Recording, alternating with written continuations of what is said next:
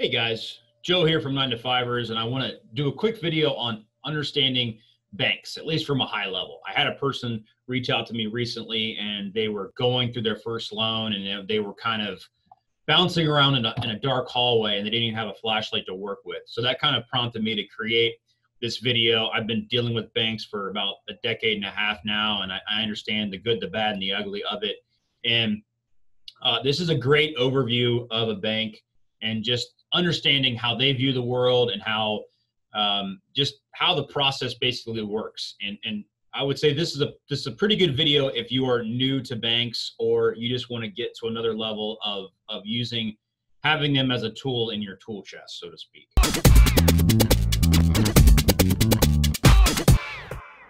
Just a quick disclosure here, guys. Please read through this if you want to, and just pause the video if you have to, but we're just going to move on to the next slide here really quickly.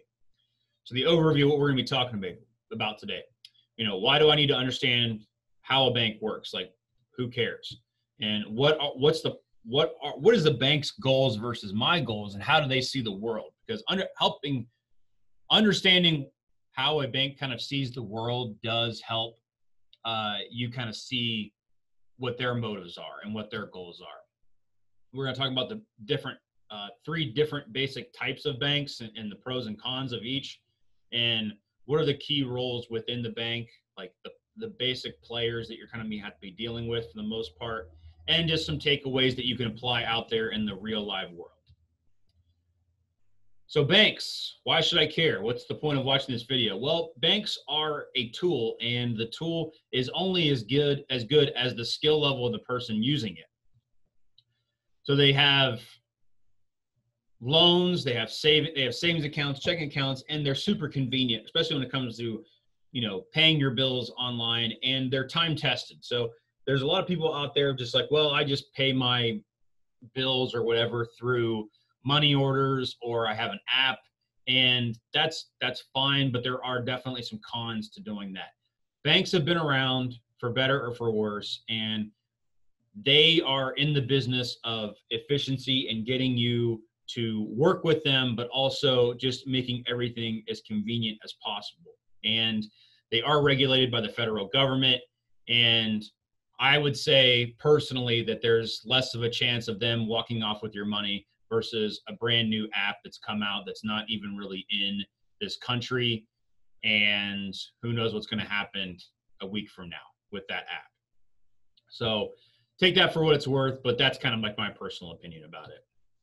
And what's great about banks is that your money goes to help pay for someone's job, like their local job, the teller, the bank manager, the loan officer, the whoever that works at the bank. That you are funding a business that is local versus maybe an app that's paying someone in another country or another state. You're seeing your money recycle within your local area. And that also goes for the investments too. So if you have banks are allowed to lend out to other people through housing, through mortgages, through personal loans, through business ventures, based on how much money they have on hand. And that money on hand is your deposits, your checking account, your savings accounts, which is great. And banks can get you on the path to your dreams a lot faster. Now, obviously, it's great if you can pay for everything cash and not have to get a loan. But a lot of times that's tough to do. Your dream house, starting a business, or growing a college fund for a child is something that isn't necessarily easy to do unless you just already have a bunch of money. Then you're not going to need banks for the most part. But it gets you on your path to your dream life on a much faster scale, as long as you use them properly. So how do banks view the world? How do they kind of look at it? They're on the other side of the table. How do they see us? How do they see the world? Well, checking accounts, savings accounts, and CD accounts, or whatever types of accounts that they want you to put money into, that is their ammunition. They want to have a lot of ammunition, but not too much. And what I'm saying is that the banks will give you an interest rate of, let's say, 0.5% on a CD or a checking account, whatever. and then they will in turn lend your money out to someone else for a car loan or a mortgage or a personal loan at, say, 6%. And they live off of what's called the spread. So the spread would be if they're giving you 0.5% and then they're charging someone 6%, they would be living off of the difference of those two numbers, which would be 5.5%. That's where they make their money.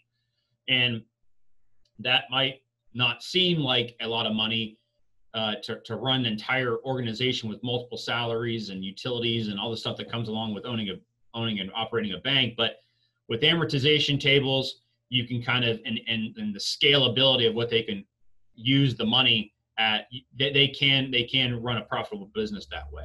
And how do they see loans, like them, the other side of the coin, them lending out that money?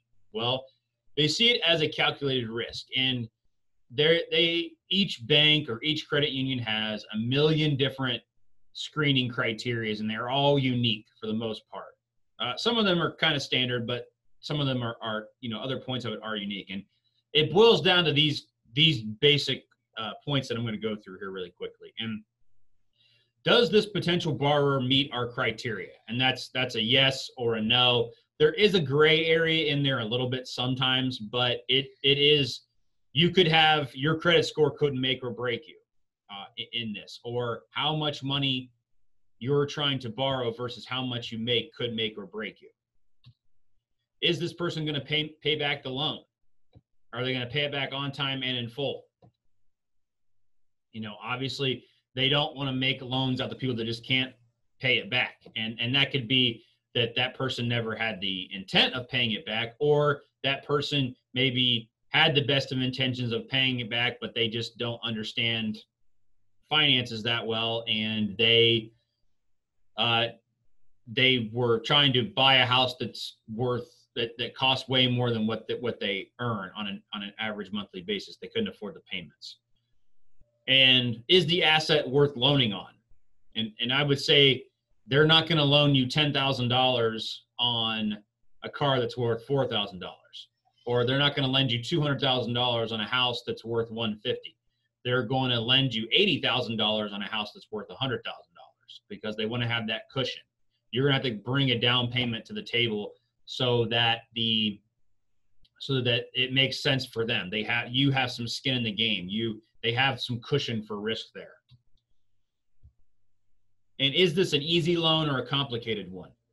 That a lot of times depends on the borrower walking through the door. And I'll tell you this, the banks will never admit to this, but they want to see Jack and Jill borrower come in that both have W-2s, they both have 800 credit scores, they both have an established credit history, they both have higher educations, they both have W-2 jobs, they've both been in their respective fields for 5+ years, they have well-funded 401ks, they have a ton of money in the bank, they have a ton of money in savings, they have a bunch of stuff that's paid off, like a paid off car, a paid off boat, and they have other assets, so to speak.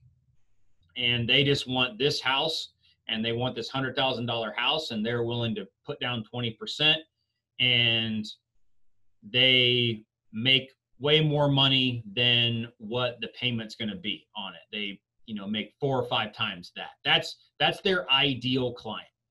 And most of us don't fit in that category. Some of us might be like, listen, I'm going through a divorce, so my credit's kind of a wreck, and I got child support payments that are supposed to be coming in, but they're not set up yet. And I have this old loan, this old medical bill that I'm trying to get, that's gone into collections. I'm trying to fix that. Or I just switched jobs because I'm moving and I've only been at my job for 2 months. Those are more, for lack of a better term, complicated borrowers because they just have way more stuff going on in their lives. And there's a lot more screening process to come in. Now, that doesn't mean the borrower is a bad person. It just means they have a complicated situation. And it's harder for them to answer those first 2 questions. Does this potential borrower meet our criteria? And is this person going to pay us back? The first group of people, the answer is yes. It's super simple to figure out. The second person is a lot tougher.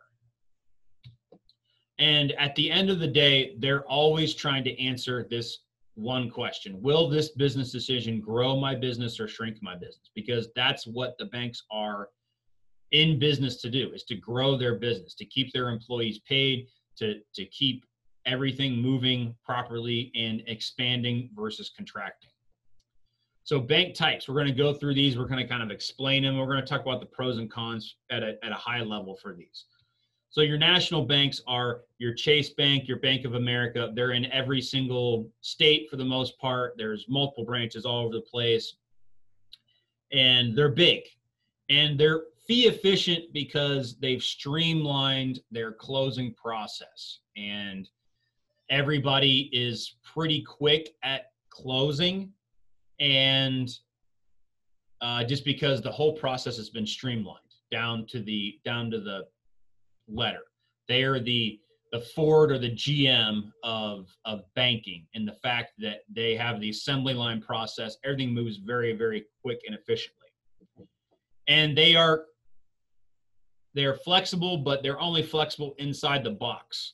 And I use that term in the fact that they're looking for that. They need the Jack and Jill home borrower, the home buyer versus the second person. They need that. They are the least flexible out of all three of these different types for the most part. And I personally think that national banks are very impersonal. You might know the teller at your local branch, or you might know the branch manager, but you don't really know them too well when you get on the phone and you call them. It's going to be a 1-800 number that's going to go to a calling service because everything is streamlined, and you're going to be talking to a different person each time.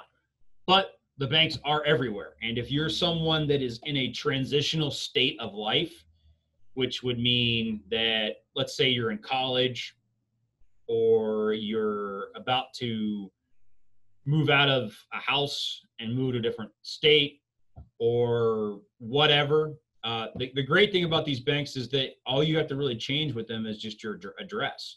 Like, if you go to one of these big national banks and you're just like, hey, I don't live in Texas anymore, I live in Maine. And they're just going to be like, okay, and then like 4 types, and then everything's been transferred over. And it's super easy. So there is that. If you're a transient type person, like you're not going to stay in the same place for 5+ years, 10+ years, then maybe a national bank might be the way to do, just for the simplicity of changing things over. Regional banks. Regional banks, this is kind of a flexible term in the fact that they might be regional within a state. So they might be pretty prevalent within a state, or they might be pretty prevalent within a few states.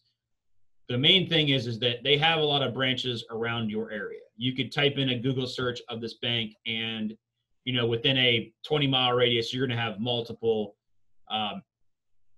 branches pop up.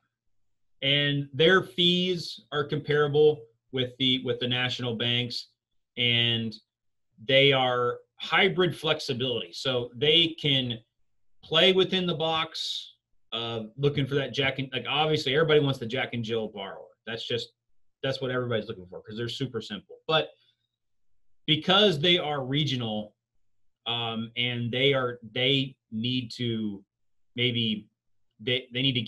work harder for their clients, they might be able to play outside the box a little bit. They might have someone there that can make a judgment call on your loan. Like, yeah, I know that we got 10 different criteria here, and this person doesn't fit 2 of them, but they got the other 8. Let's just go ahead and pull the trigger on this. A national bank is just like, you either fit the box or you don't. And if you don't have all 10 of those criteria, then you're out. Then you don't get it. A regional bank there's a little bit more personable judgment that happens within that. Someone gets paid to make a judgment call, and they got to sign on the dotted line, but whatever. And they're everywhere within your area too. I like the regional banks personally. I don't deal with national banks that much at all. Local banks and local credit unions. Now, a bank and a credit union are different, but for this for this right here, we're going to say that local banks and local credit unions are the same. They are not the same in a detail-oriented fashion, but for this illustration, we're talking that they are the same. So they're micro.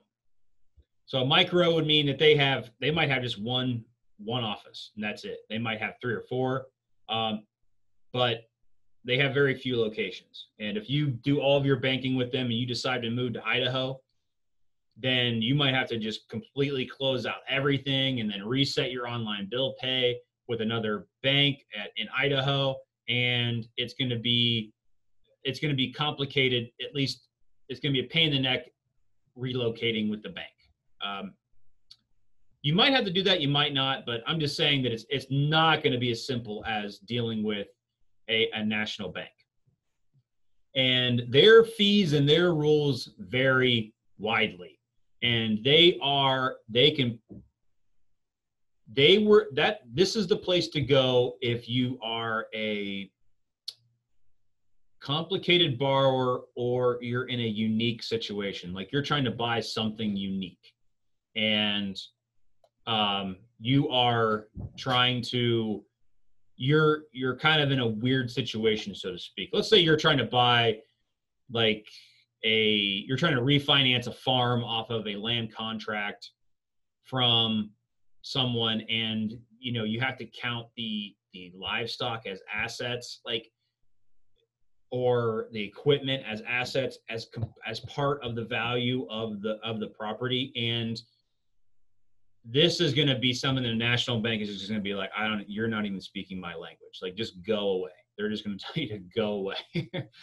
But a local bank or a local credit union will work with you. And when I say that their fees are and rules vary, they really do vary, because their client pool is so small. One bad client could change their rules for everybody else. Or if they get a good string of really, really good clients, they would open up their rules. So their rules and their regulations are going to change dramatically, and they are more focused on the person versus the person. Do they fit inside this spreadsheet, this box, quote unquote? So I would say, personally, I like to deal with regional banks and local banks. I don't deal with national banks that much at all. But I hope that answered your question. I hope you understand a little bit better. So the more boring, for lack of a better term, and the more often you move, the higher up you want to go. You kind of want to move north towards the national bank. But if you're kind of in your spot, you're staying there for a while, and you are a unique person and you have complicated life or complicated investments, then I would go with the regional banks or the local banks. And this is kind of my takeaways from this is have a primary bank account with a bank that you find is most favorable to your terms. And then also have a checking account or a savings account with a backup bank that is different than the one that you're working with. And ask yourself, what do you really need? And why? And the reason why I'm saying have a primary and a backup is that you always, if you go into a bank and you want to take out a loan or you want to do business with them, it makes it way easier and way smoother process if you already have an established relationship with them. And that relationship could literally just be a CD at the bank, or a checking account at the bank, or a savings account at that bank. They already have your information on file. Maybe they've already pulled your credit 4 or 5 years ago when you set it up, and they see oh, okay, yeah, this person puts in $100 into their savings account every month, and that's all they've done. It's just been growing. You already have a good track record with them, and now this person wants to grow with them. They see you as oh, this is an opportunity for us to get more business from this person. Let's see what we can do to help them. And the reason why I say have a primary and have a backup is because sometimes your primary bank just gets stupid and they change their rules and they just go, no, we're not doing that anymore. And you're just okay, what changed? We decided to change it. So then you got to go to the backup. And it's annoying, but it's just the way that it is when you're dealing with banks. So my goals versus their goals. This is kind of this slide here is to help you figure out, is this the right bank or the fit for me? So the banks, I mean, are they looking at it, what can I sell this person today versus how can I help this person? How can I help this person grow their lives? And man, I tell you what, the national banks are notorious for what can I sell this person. I've literally sat down with a loan officer and you can tell this person makes money off of selling you products, services, and all this other junk. And just by the way that they talk to you, like, oh, you need to do this. Oh, you should go out and buy a new car. Like, and I'm just like, what? Why? Like, why should I do that? And they make it sound so exciting. Like, oh, you deserve a new car. Oh, you deserve to go on a vacation. Oh, you deserve this. Well, maybe I deserve those things. Maybe I don't, but I don't want to pay for them. I don't want to live in servitude to the bank for the rest of my life. Versus, how can we help you? What are your goals, Mr. Borrower? What are you trying to do? Are you trying to save up for a college fund for your child? Are you trying to buy your dream home? Are you trying to get your starter home, your first home? How can we help you? And that's the mentality of profits first versus client first. And we'll talk about that later. Frisbee loans versus strict standards. And there is an in-between here. So a Frisbee loan is basically, if you can catch a Frisbee, you get the loan. And even if you can't catch the Frisbee, we're gonna throw it again and see if you can catch it again. So basically anybody gets a loan. And strict standards. So these are the two yins and yangs of the extreme of the spectrum. Frisbee loans means that you might catch a loan that you necessarily weren't going to get, and they were just in the mood to they had too many deposits on hand, and they're just like, we need to start loaning some money out, so let's just lower our standards and then whatever.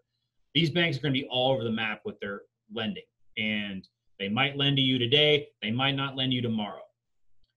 And they're just prepare for them to be all over the map with their lending. Strict standards, you're going to get, this is the other end of the spectrum where it's just like, it's always this. You always have to have 25% down.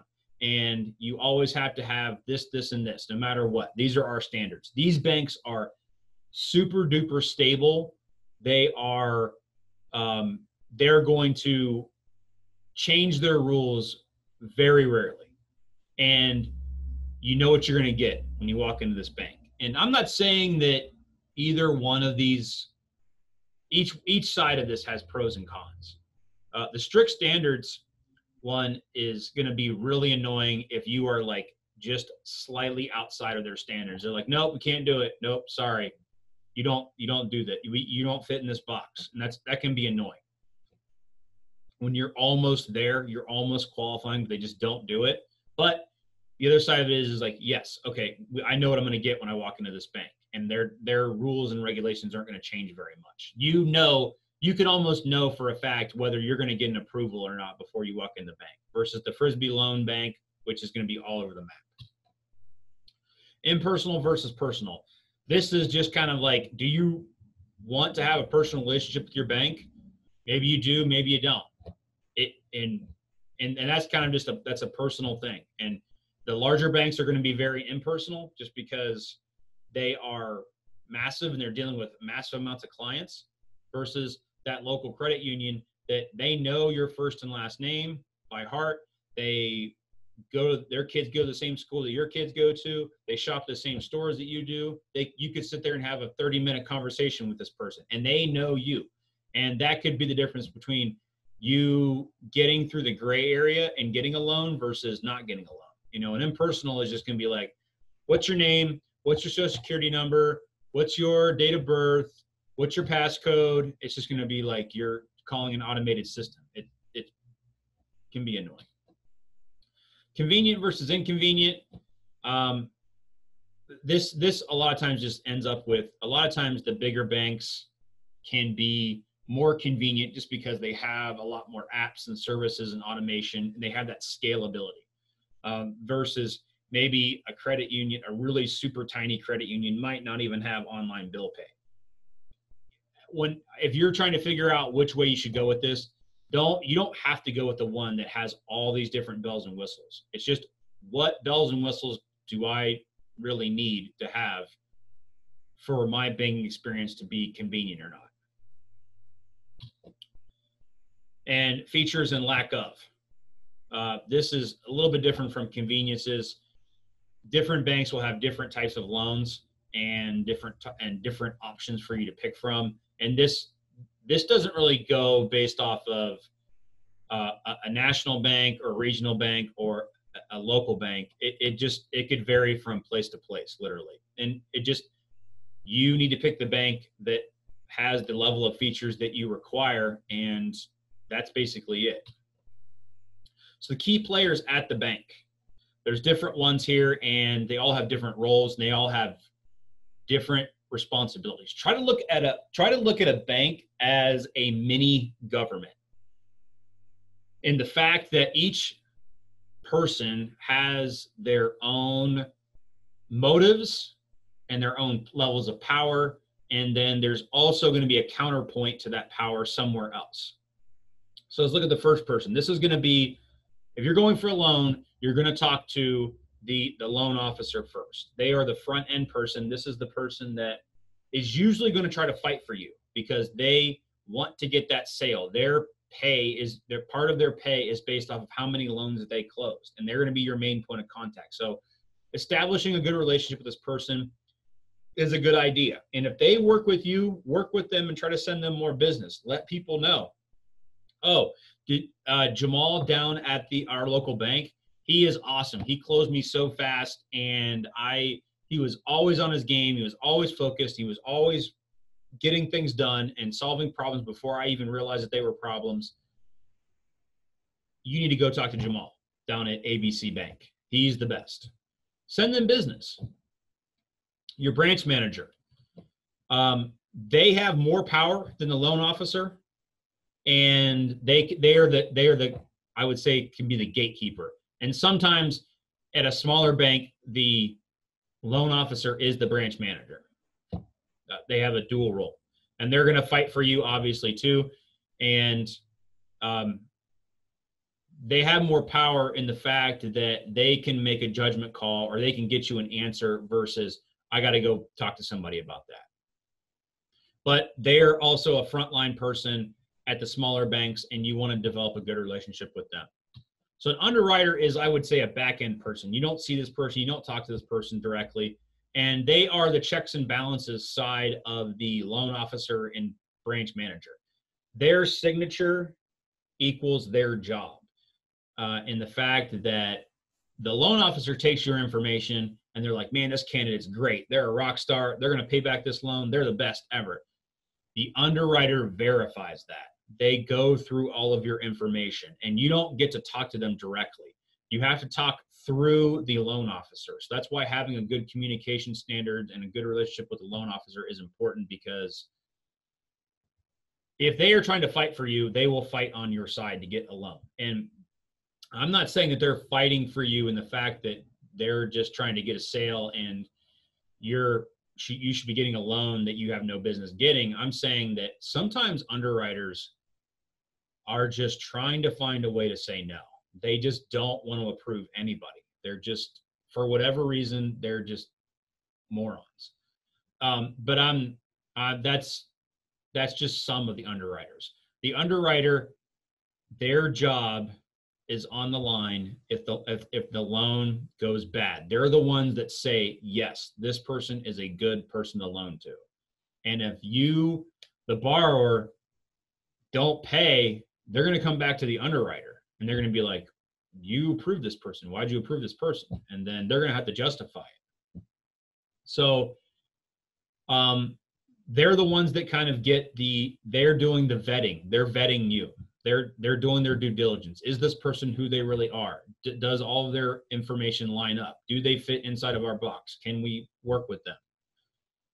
And the processor,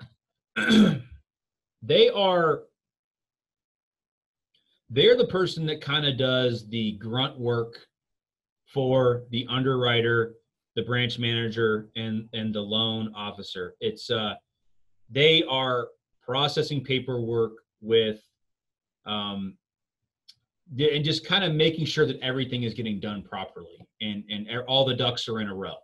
And they don't really, from what I understand, there's no point for them to rush. They aren't incentivized to rush. They are incentivized to go slow and be methodical. And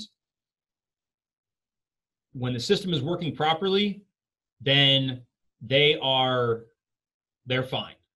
They're going to do what they're going to do, and you're not even going to know this person exists.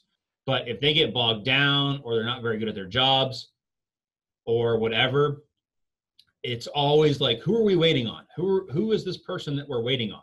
Generally, the processor kind of works with the underwriter in getting stuff done. But if you call up your closing, your title company that's closing you, and where you're going to sign all of your documents at, that third party there, and they're just like, yeah, we talked to this person in this apartment, and they're waiting on something, nobody really seems to know who's supposed to do what. A lot of times the processor is not doing their job, or they're not communicating what needs to be done effectively. And that's when you need to get on your branch manager or your loan officer and be like, what are we waiting on? Like, what specifically needs done? And a lot of times it doesn't have anything to do with you. You need to just crack the whip, so to speak, and tell people, hey, are we closing this loan, or am I moving on to another bank? Because you guys are dragging your feet and you're not communicating. So it's good to understand the key players, because a lot of times the loan officer gets the brunt of everything, because they're the only point of contact for a lot of people. But that doesn't necessarily mean that they're the issue.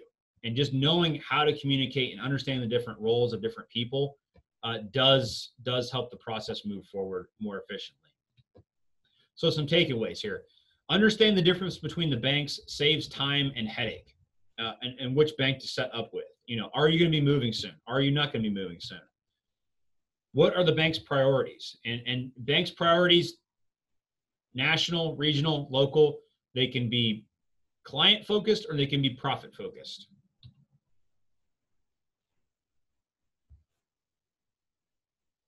And the customer being number one is going to make for a better, more stable relationship over the long run. Bank personnel, each role has a different objective, and you just need to understand that they have different responsibilities and motives, and you just kind of have to go with the flow. But you got to keep up with people. You got to keep contacting the person. Like, hey, what's going on with this? Hey, follow up. So guys, what'd you think of this? Did we answer all your questions? As always, what stopped you in the past from reaching your financial goals? Let us know down in the comments. What struggles have you dealt with the banks? How can we help with that? What types of videos would you like to see next? Please like, comment, subscribe. We really appreciate it. And if you're on Facebook, check us out at 9to5ers. Thank you guys so much. We're here to make you smarter today and richer tomorrow. Have a good one.